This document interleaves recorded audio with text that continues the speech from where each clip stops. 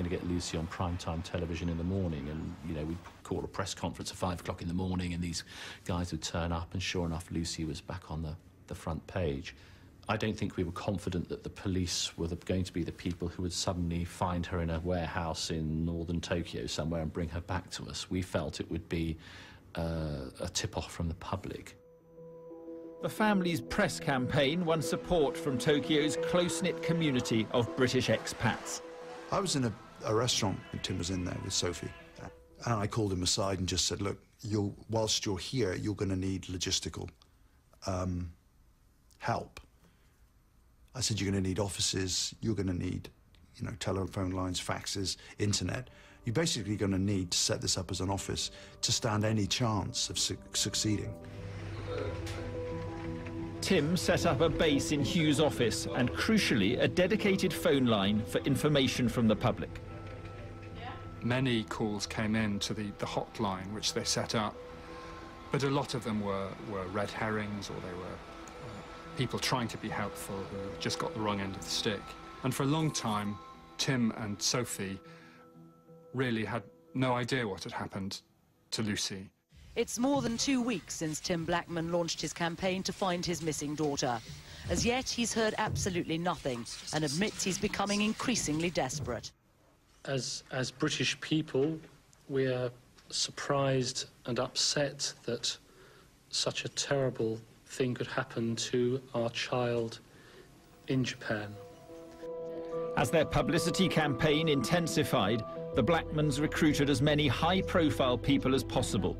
Tim persuaded the then Prime Minister Tony Blair to lobby the Japanese government, and Richard Branson put out a TV appeal. I'm here today to ask for your help. All of which put pressure on the Japanese authorities. So the message was coming down to the police from the Japanese Prime Minister, you know, we've got to sort this out.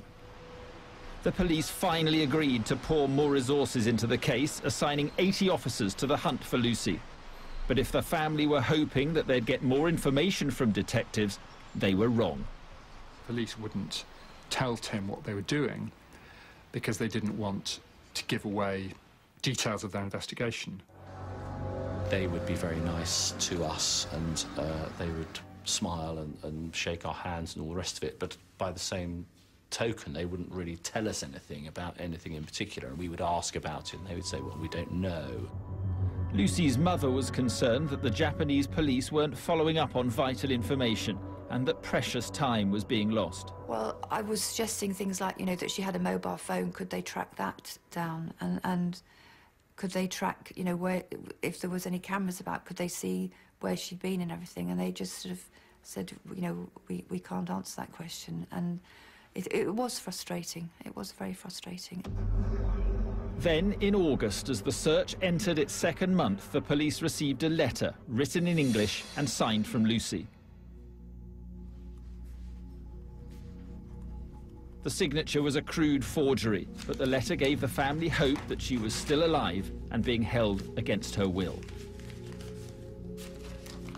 There was always the possibility that we would find her alive. They were talking about the sex trade, and she might have been shipped away, and she would have been made into a heroin addict to be controlled. And I think we thought we'd find her in a terrible condition somewhere, a terrible state. Despite the letter, the police appeared no nearer to tracking down Lucie or her abductor. Her increasingly frustrated mother turned to a British private detective for help. The first thing was to suss out the club, suss out the witnesses, how many, where were they still willing to talk to me. I felt the club was particularly, it was the hub to this investigation, and given the fact that she had disappeared with a client, surely somebody could have recalled what he looked like. Did anybody else know him? Did the club know him? She would have asked the club, Mama-san. A huge number of people, I would have thought, should have had information about who she left with and who this guy might have been. One hostess, called Melissa, did come forward. She described a man she had seen in the club with Lucie just days before her disappearance.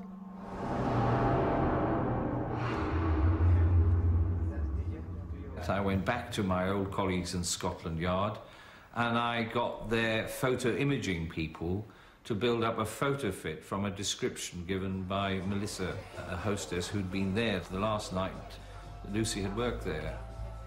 But I felt that was something the Japanese police could have done earlier. The former detective went from club to club with the likeness. He was unable to identify the suspect, but he was right to focus on the nightclub. Several Western girls working in Roppongi's Hostess bars had by now phoned the Blackmans' hotline. All told disturbing stories of being taken on a date or dohan by the same man. I was hearing stories from club managers, for example, who had said that one of his girls had been on a dohan with him and had come back 2 days later and was so seriously sick and ill. She'd obviously been attacked in some way, and he'd taken her to the police station, and the police had wanted nothing to do with it at all. I knew a couple of girls that it had happened to, and there was a pattern developing. This man was taking them out on a dohan, drugging them, and raping them. The attacker always gave the girls a false name, but their description of him was consistent. He was a very well-dressed, apparently very wealthy man. He spoke English well. He was quite charming. In most cases, as young women in Japan, working illegally as hostesses, not speaking any Japanese, they just left it at that, wrote it down to experience. But these stories at the time were of course, very compelling, because this was the kind of scenario in which you could imagine Lucie had gone missing. Lucie's family passed all this information on to the Japanese police. It gave them the lead they needed. By October, they'd identified a prime suspect. As the months have passed, hopes of finding Lucie Blackman alive have faded, but the Tokyo police say they've now arrested a man who could be connected to her disappearance. Yoji Obara, who's 48, was driven away from his home at high speed.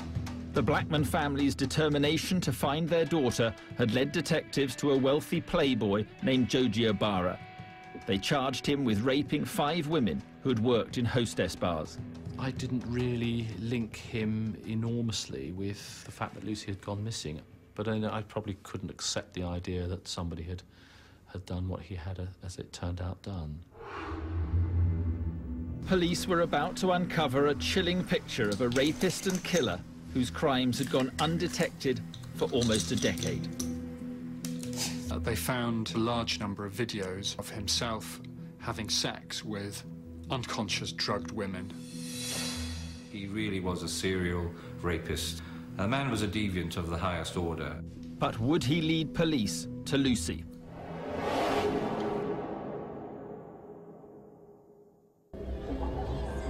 In Japan, the search for Lucie Blackman had led police to 48-year-old Yoji Obara. A regular in Tokyo's nightclubs, he'd been preying on hostesses for years. They found in his apartment a large number of videos which he had taken of himself having sex with unconscious, drugged women.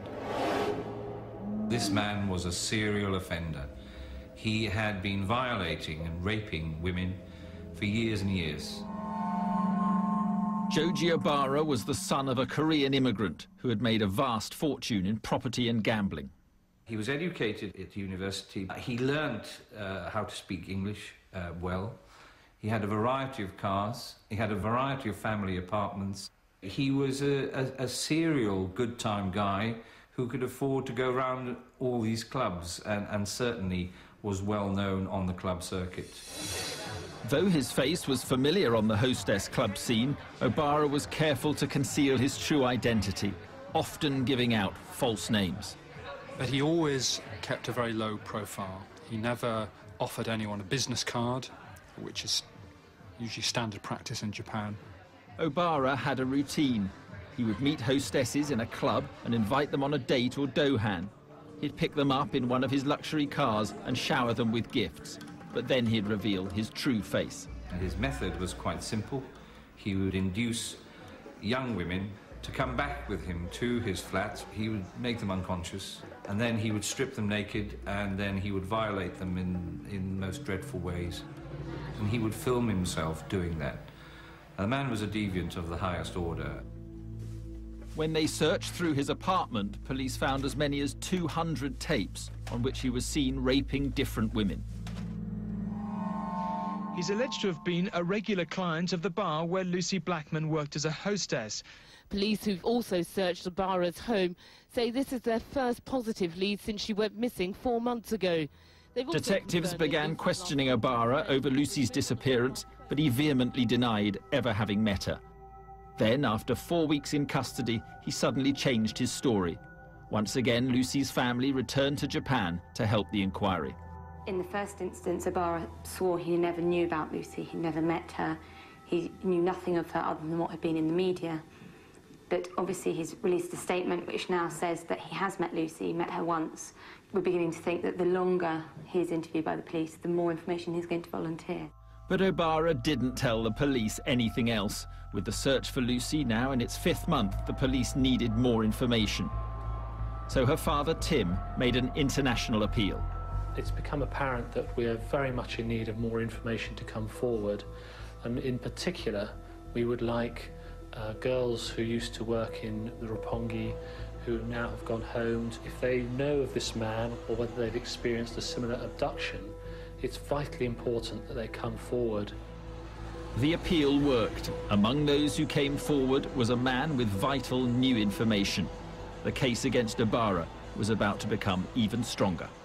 In Australia, a young man named Robert Finnegan read about this, and it struck him very powerfully because he, 8 years earlier in 1992, he'd been the fiancé of a young woman called Carita Ridgway. And when these stories started coming out of Japan of a rapist who drugged his female hostess victims, this rang a very alarming bell. Carita Ridgway was an aspiring actress. Just 21 years old, she had taken work as a hostess in Tokyo to pay for her studies.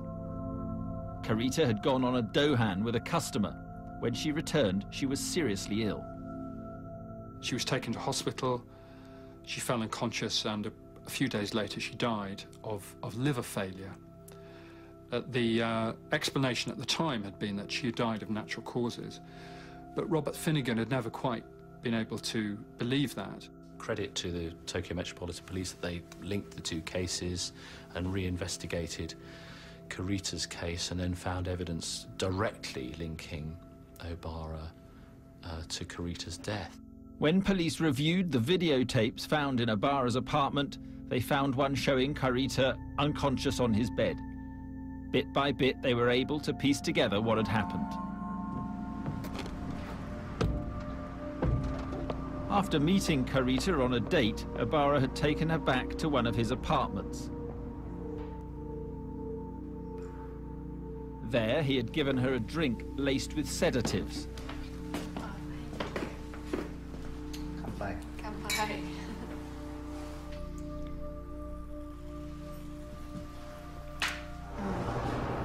Later, he filmed his attack on her while using chloroform to keep her sedated.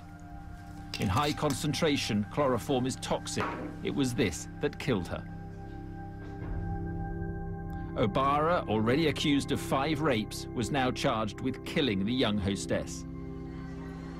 The police case against Ibarra was compelling, but by the end of 2000, they still had no evidence linking him to the disappearance of Lucie Blackman.